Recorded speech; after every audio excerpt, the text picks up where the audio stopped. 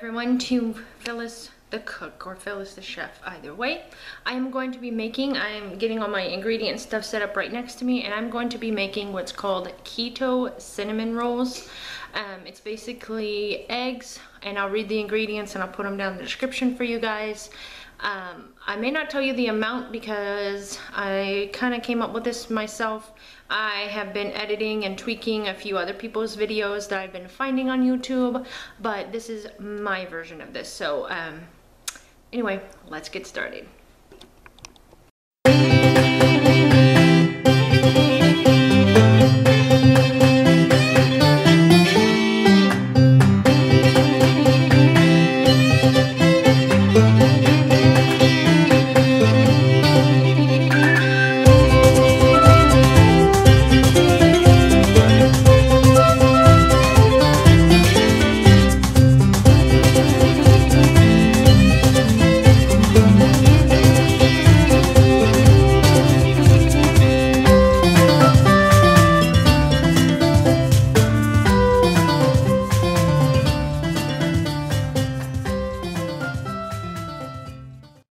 Alright, so here's all my ingredients. Salt, sea salt, tartar, eggs I gotta separate, vanilla, coconut, heavy whipping cream, stevia, cinnamon, and cream cheese is here as well. So, here are my directions of how I've tweaked everything. So let's go ahead and get started, guys. Alright, so I have zoomed you guys in. I hope this is gonna be a fairly decent picture for y'all. So I hope everything turns out great for imaging purposes. So I'm gonna go ahead and just scoot some of my stuff off of here. So first off, I need to separate these two from the egg yolks to the egg whites. So let's go ahead and start with that.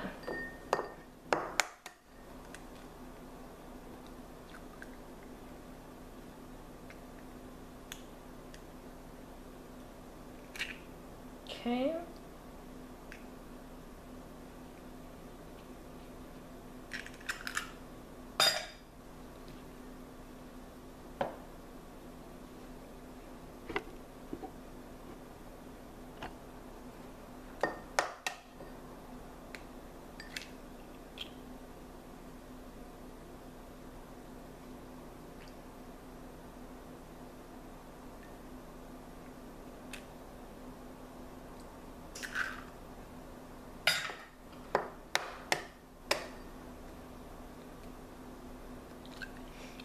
So I am just separating the yolks from the whites here. This to me has always been the trickiest. There we go, perfect. All right, here's my hands. All right, so now that I have that ready to go, I forgot to put my egg beater thingy on here. Alright, let me zoom you guys out just a bit. Now, I add egg whites. Maybe I'll put this imaging here, hold on. Alright, I just moved the camera for y'all, so sorry about that. So, egg whites here. And then I need 1 teaspoon of this, which is my cream of tartar. If I can get this off.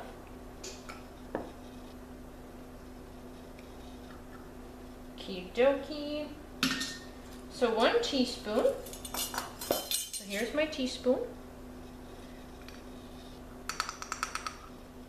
Okay. And then you want to mix this on high to make it a thick peaks. So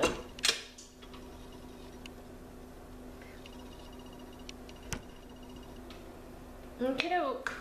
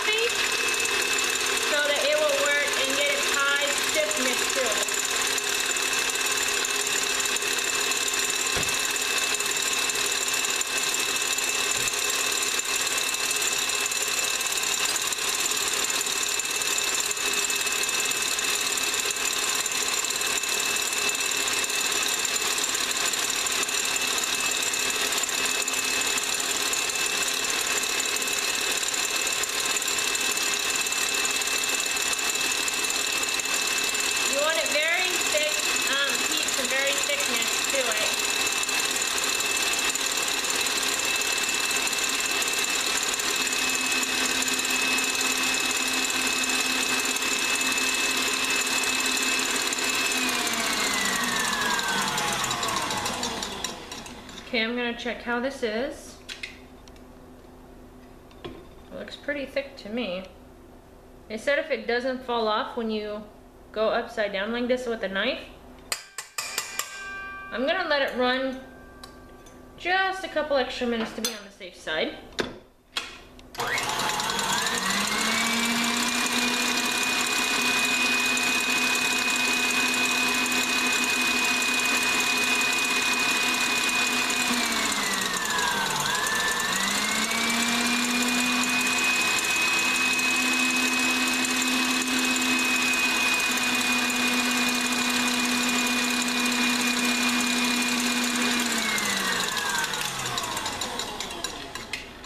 Okay, yeah, that looks much better. Cause see, the whole spindle here is, the whole spindle is full of the meringue part. So, let me go just 2 more minutes here real quick.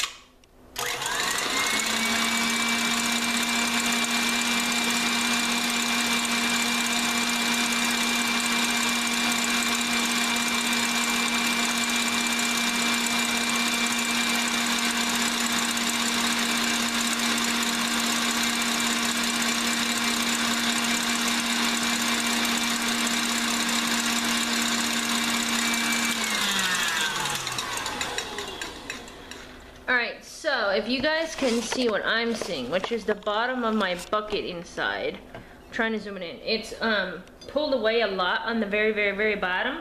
So anyway, I'm gonna let that sit for just a moment. Let me zoom back out because I'm gonna switch you over to this half here where I'm working here. So let me zoom out just slightly. Okay, so now in another bowl, I'm gonna add the egg yolk mixture with cream of cheese here, 3 ounces, 2 teaspoons of the stevia, and a pinch of this salt. Instead of Himalayan salt, I think I'm gonna add sea salt to mine. So let me grab my other bowl here, which is just like the same one I'm working with. So let me,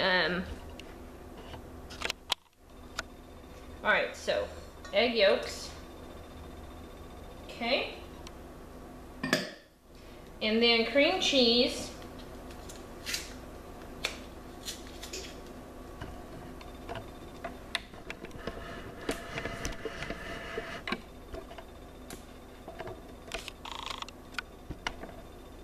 Okay. I should have probably opened this before I started the video for you guys, but that's okay. Alright, so I need 3 ounces of this cream cheese, which is perfect right here between the 2 and the 4. So this line right here, see, here's the line of the 2, which is here, the 4th line, so I'll cut it all right here. So I need 3 ounces.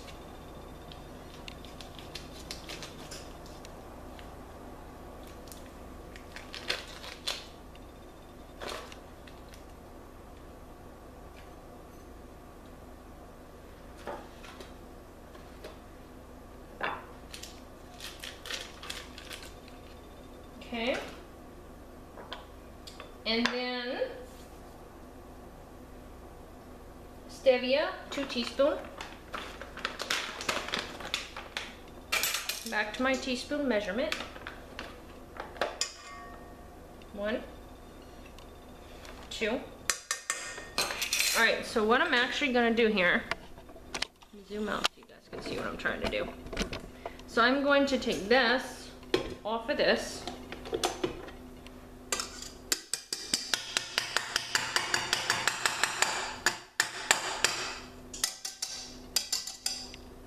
Yeah, this is very stiff peak, see? I think this is the best stiff peaks I've ever done. Alright, so I'm gonna swap bowls here. Put that there. Add this here. Let me rinse this off. Alright. Okay. So here's our cream cheese, egg yolk, stevia. I need to add a little bit of salt. A pinch, it says a pinch of salt. So literally, I'm doing a pinch of salt. Okay. And then I just mix this all together.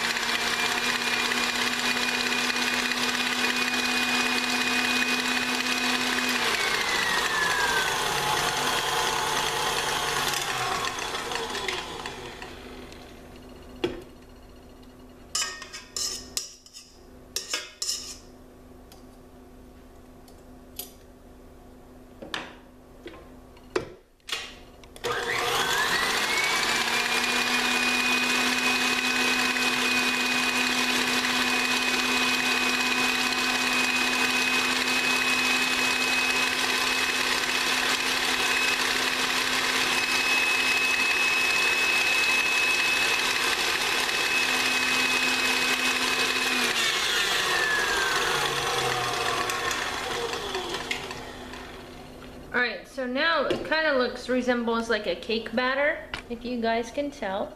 Looks more like a cake batter. Okay, so here is where we get to the fun part.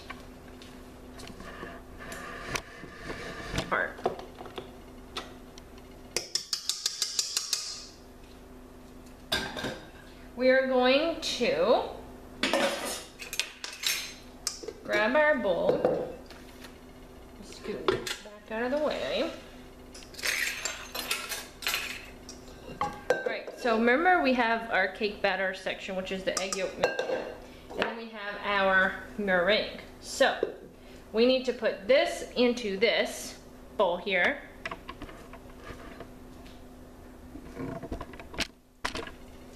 So now I need to put this in here and fold it in. So I'm gently gonna take this out of here. See how it just like literally falls out? Exactly what we want.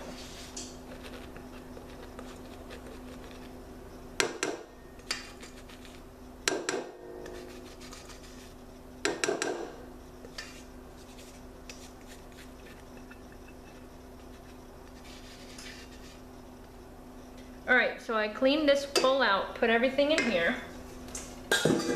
Now is the time to add our ground cinnamon. Most people just sprinkle it in, but again, this is supposed to taste like cinnamon rolls, right guys, right? So,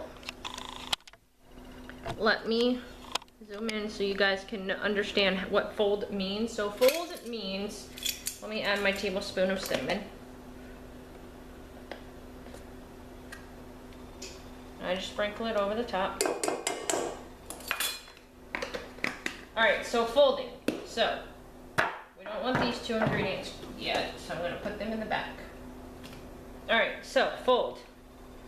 Fold means come from the bottom of your bowl. So from the bottom of your bowl, and literally fold up, just like so. So I'm going to keep doing this until everything is literally mixed in, because you want all of this mixed very well.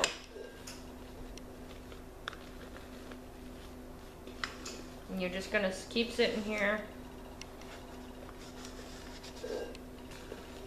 and folding it in over and over and over, because these are kind of like, I guess you can, another name for this instead of cinnamon rolls, you can call it cloud bread. I mean, you can call it whatever you want. Alright, now that it's almost done, just continue, keep folding it in, flipping the top to the bottom, the top to the bottom. Because you do not want to deflate the fluffiness of your, I mean, it's going to deplenish slowly anyway. Okay, so now this is what it looks like, guys. So,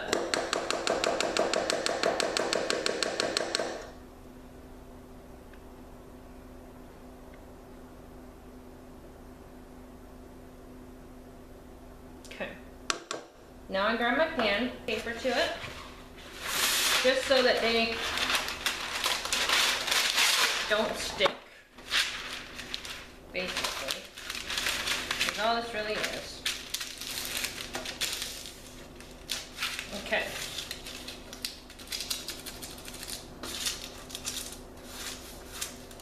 Okay. Now, big ice cream scooper. That's how I typically do it. So you're gonna take this.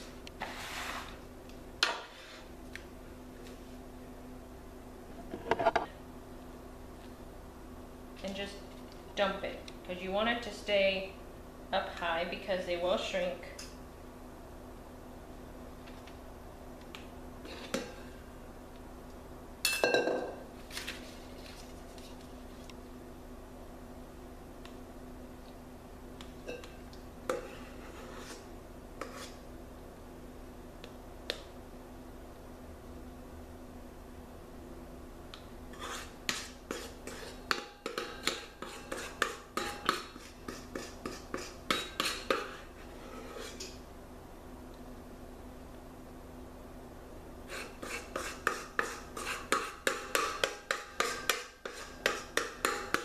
I don't quite have enough to make one more.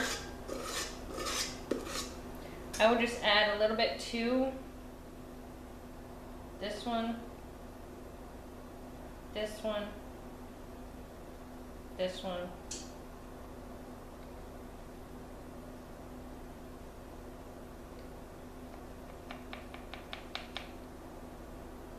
Into an oven. Goes into an oven, the 300-degree oven, for about 30 to 35 minutes, depending on your oven and how it works. So, as you see my oven there, it is preheated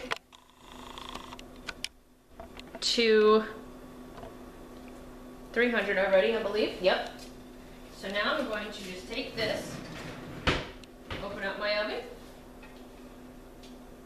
carefully put them in.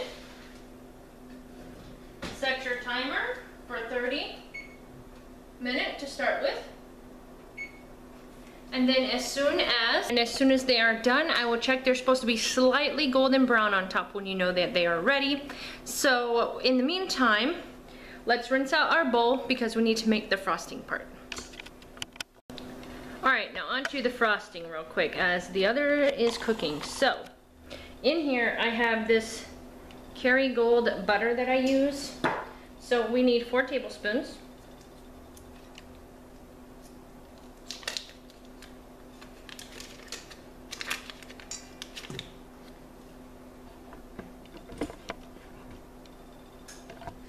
Okay. And then we need the other 4 ounces of our cream cheese.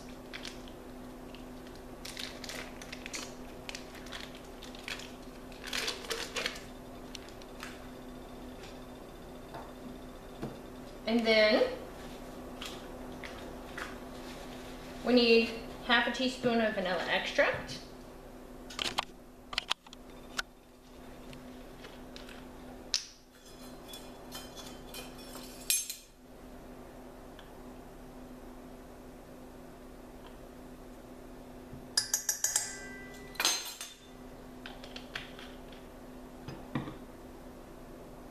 Half a teaspoon of lemon juice. Half a teaspoon as well.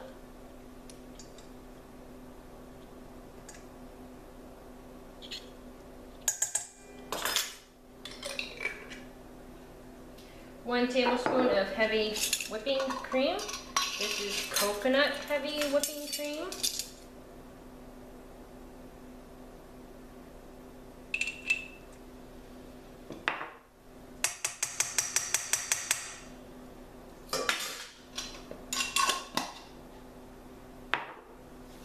Four teaspoons of stevia.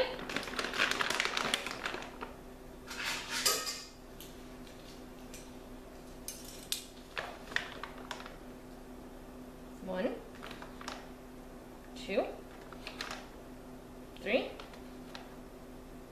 4. And now we just mix all these ingredients and put it in the fridge until we are ready. And then I personally add more cinnamon to taste here. Maybe about a teaspoon of cinnamon for the icing as well, just so everything is all yummy. Alright, I'm gonna start this out slow. Because we have hard butter. And slowly beat it.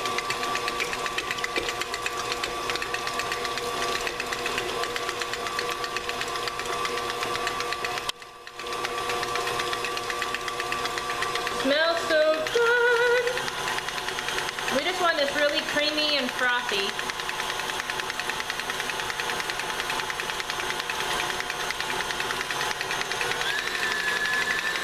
I do it like kind of like whipped. That's the way I do it. I know other people do it differently, but I like it the whipped the better, personally. Alright, and this is where I scrape down the sides and the bottom. Make sure everything's well incorporated. Spin on it again.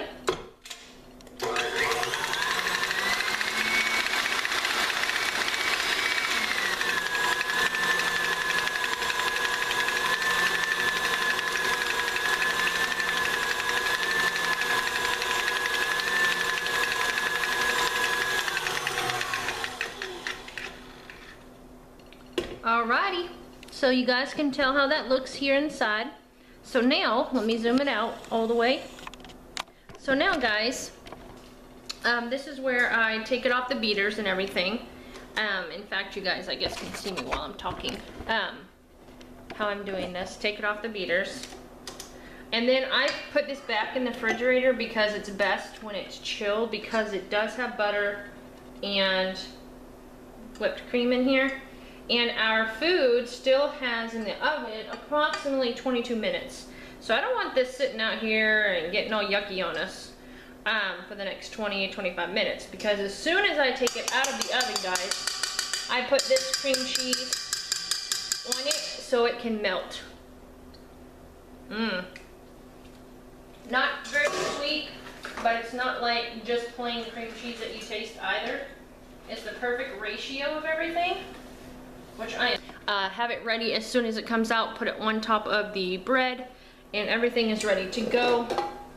So this is what it looks like. So in the fridge it went, and as soon as the bread and stuff comes out, I'll show you how I finished topping everything.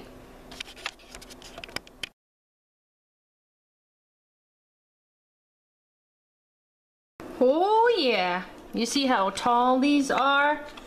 Whoa, that's exactly what we want. I know the quality's not good. I'm not opening up the oven. But yeah, they are very thick and tall, which is perfect. So the meringue set amazing. So, timer has about 18 minutes of the 30. I will go and check it and see how all of that did.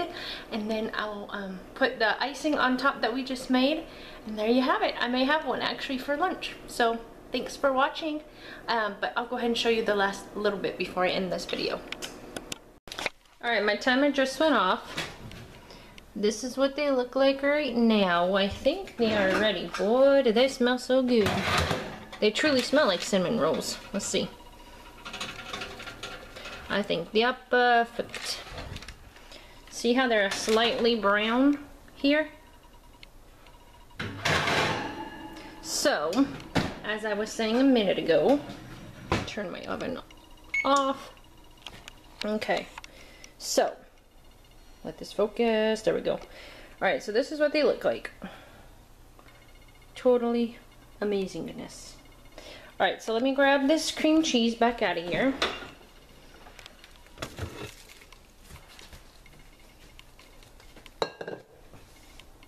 And then let me put you guys back on the stand so I can show you guys how I usually put this together. Alright, so I have my knife. Grab my pot holder back out.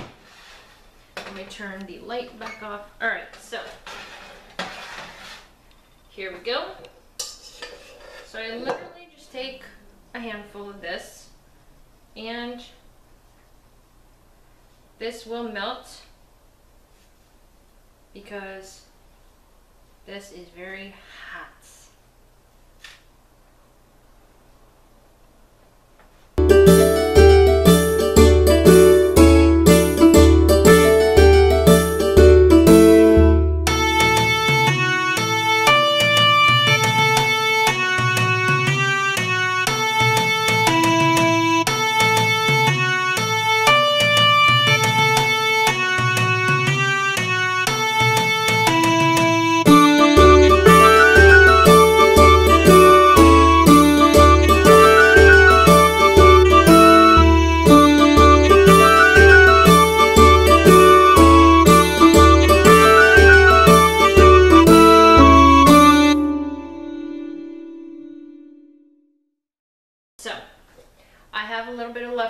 here.